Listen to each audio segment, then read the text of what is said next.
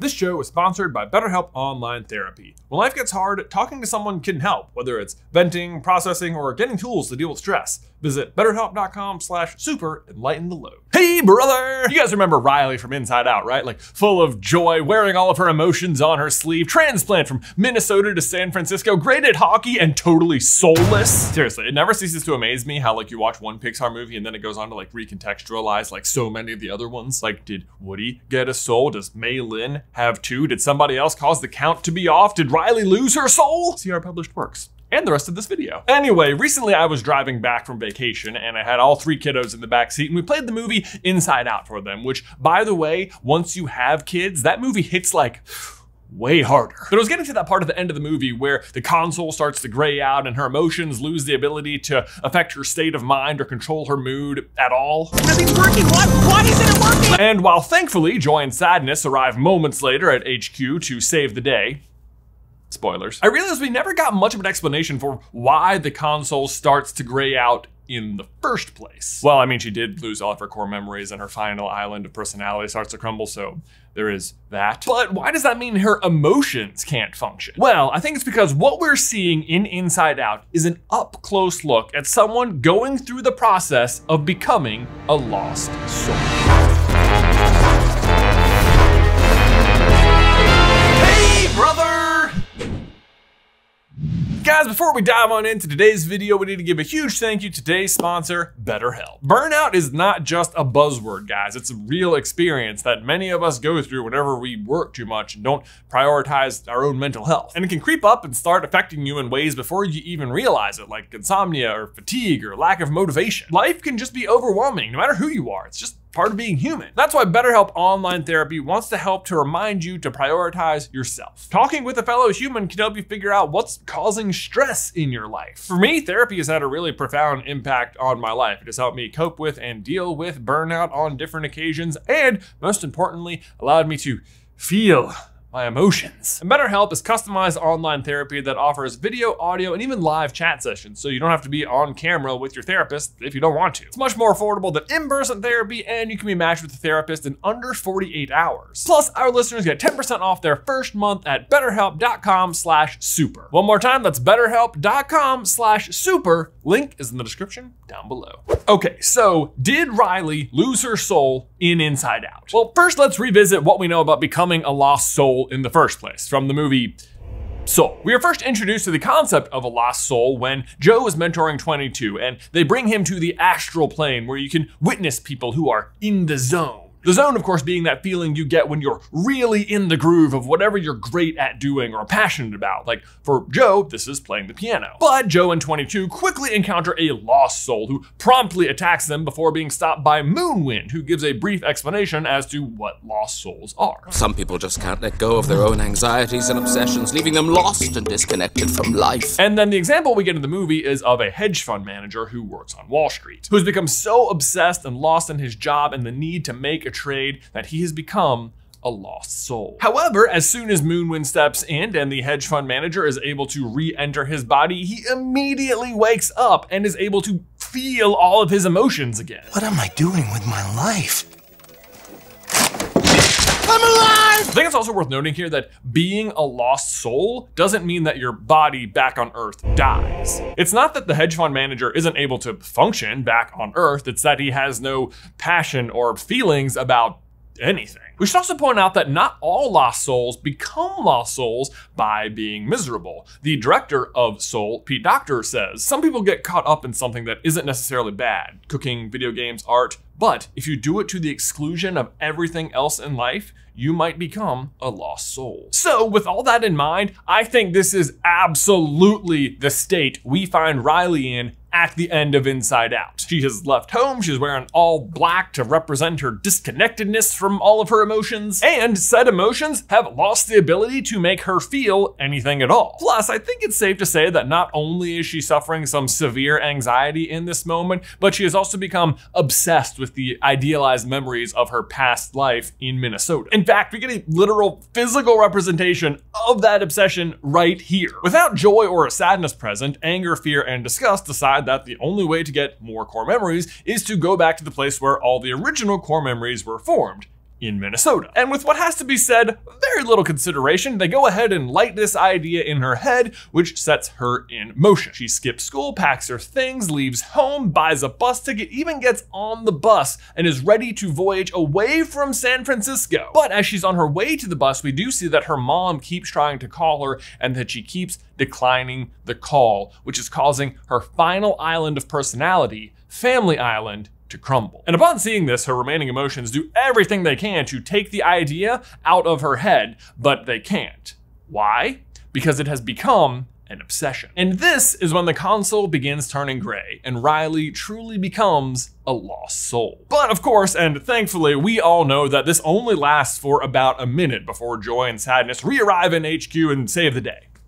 Spoilers. But what's really interesting here is how Riley escapes this situation, because I don't think it's like the hedge fund manager. Like, I don't think Moonwind rolled up on her immediately lost soul and just put her back in her body. In fact, I'm positive that's not what happens, because we get to see exactly how she overcomes this. It's Joy and Sadness. When they get back, they finally allow Riley to feel sad about her move instead of trying to force her to feel happy all the time. And this really lines up with what Moonwind tells us about how people become lost souls and their tenuous relationship with the zone. The zone is enjoyable, but when that joy becomes an obsession, one becomes disconnected from life. I mean, is that one sentence not the entire theme of Inside Out? Joy is the literal embodiment of that emotion that is obsessed with Riley only feeling that way all the time. And her inability to let Riley feel sad even for one moment is basically what sets in motion the plot of the entire movie. Which, goodness, can we just take a moment and pause and remind everyone that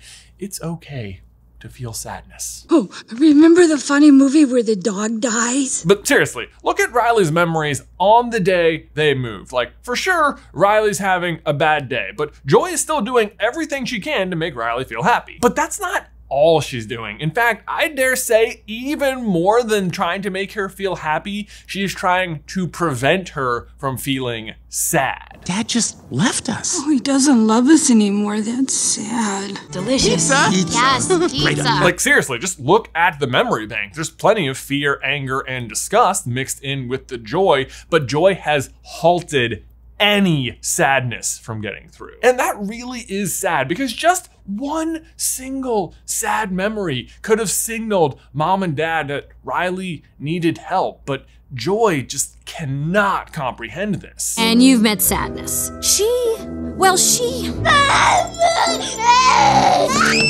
I'm not actually sure what she does. Instead, she just does everything she can to banish sadness from Riley's mind. I mean, seriously, let's go back to Soul and look at how you re-access your body from the astral plane. It's by drawing a circle in the sand. Joy does the same thing to Sadness, but she draws a circle around her with chalk. But she's doing it from this side of things, which means she's like metaphorically sending Sadness to a literal different plane of existence. And honestly, I don't think that's far off from the metaphor they're going for here, because these two movies, Inside Out and Soul, were both directed by the same guy, Pete Docter. Like, in his mind, this is how he visualizes these things and how he has now represented it in 2 movies. That, or I guess maybe he just really likes circles, which is fine too, you know. I mean, it's a great shape. I mean, it's a rhombus, but what is? Honestly, while we're here, rhombus, probably a top 10 word as well. Like, I mean, this video is full of good words. But here's the thing. I don't want to throw too much shade at Joy, because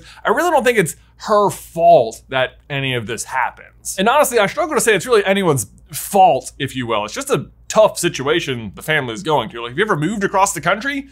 It's not easy. Here's what I mean though, and I'll admit this can be hard to kind of conceptualize, because whilst joy, sadness, fear, disgust, and anger kind of feel like their own characters with their own brains and motivations and stuff, they're not. At the end of the day, they are all still just Riley, which once you grasp makes certain moments like really cool, and you sort of get to see Riley's instincts at play. Like specifically right here when she's going to bed on the first night. Riley has done her best all day to put a bright face on, but reality is setting in and, well, I'll just let them tell you. We could be lying on the dirty floor in a bag, There's absolutely no reason for Riley to be happy right now. Anger is right. Riley is right. Her instincts are spot on in this moment. She is trying to let her other emotions just take over and handle the situations. And honestly, this could have been the end of the movie, except... Well, you've stayed our happy girl. If you and I can keep smiling, it would be a big help. This little nudge from Mom forces Riley to reconsider and try and remain happy. Happy it is. Team happy. Sounds great. Totally behind you, Joy. It's this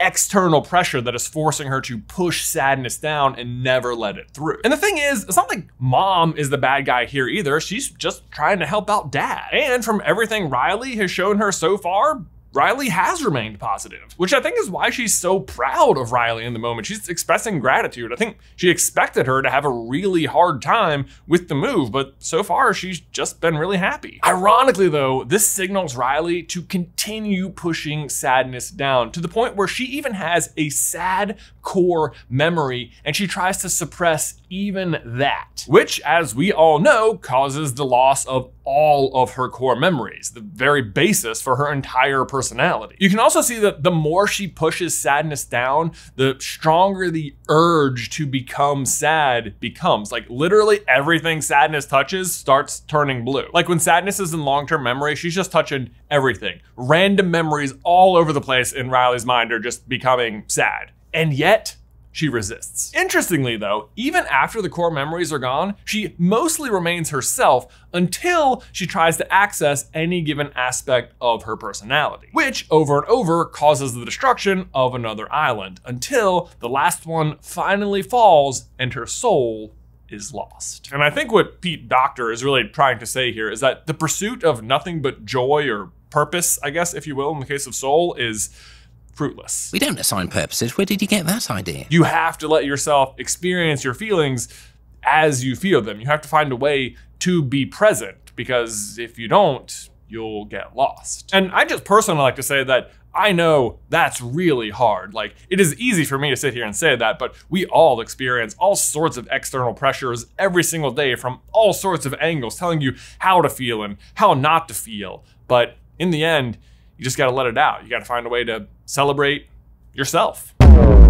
Guys, speaking of celebrating, later this month, SuperCarlinBrothers is going to be celebrating its 10-year anniversary on YouTube, and part of that celebration is going to be the hosting of another Spirit Week. Starting the week of June 20th, each day will have a themed day. We have Mickey Monday, Pikachu's Day, Lightsabers vs. Wands Day, Thor's Day, Formal Friday, and SCB Saturday. All you have to do each day is find a fun way to dress up and celebrate that fandom and post and share those photos on Instagram. Make sure you tag each post with the hashtag SCB Spirit Week so we can find and share all of them from me and Ben's personal Instagram accounts.